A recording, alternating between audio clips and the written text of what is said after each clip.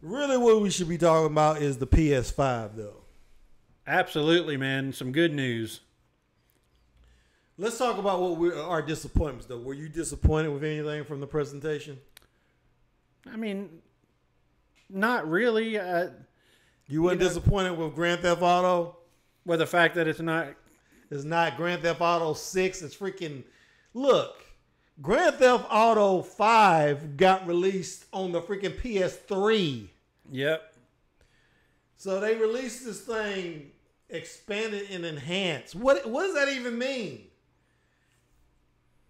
So they released it on PlayStation 3 first, and then they released a kind of upgraded version on PlayStation 4. PS4. And now they're going to release this enhanced version, I guess. Expanded and enhanced, whatever that means. I want freaking Grand Theft Auto 6 because reportedly they're working on it, and it's supposed to happen. It's supposed to be like a remake of Vice City. So it's like 2024, isn't it? Like, is it? That's my understanding. Is that it's going to be pushed way back. Dude, I was really bummed out by that because I saw that Grand Theft Auto when they started. I think that's the first thing they showed. I saw that Grand Theft Auto symbol and I was like, yeah, yeah. And then it was like they were showing. Yeah, there were a couple. San Andreas. I was like, why are they showing San Andreas? So. Yeah, that game is so huge, man. They put themselves into a bit of a quandary because they did so good on 5. Is it because of the online content though?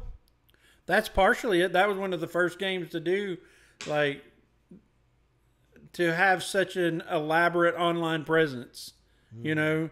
And then Red Dead followed in their footsteps and that type of stuff. But I think Grand Theft Auto kind of led the way in the online becoming, Call of Duty did it, but I think Grand Theft Auto 5 was far more successful with their online content. But like I was saying, GTA 5 was such a huge game and broke so many barriers. It was such a huge world and so interactive that if you come out with a 6 and it's not a considerable step up, then you're going to have a fan base that's completely disappointed. So they're going to wait and put it out. I'm a huge fan of the Last of Us franchise. And yeah, that's what you're looking forward to. I'm so looking forward to on the 19th of June.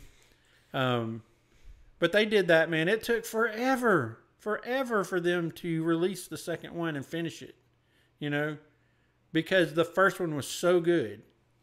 It was so good. And it was another one that was, the original was released on PS3. Then they did an enhanced for PS4.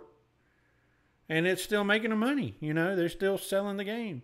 Well, some reviews have been coming out for it, and then I've seen some good reviews and I've seen some bad reviews about it. They said it doesn't have, the focus isn't there like the first movie, our first game, which I didn't play. So I'm going to either way. I'm going to wait until it's other than just these critics that are making the decision for everybody.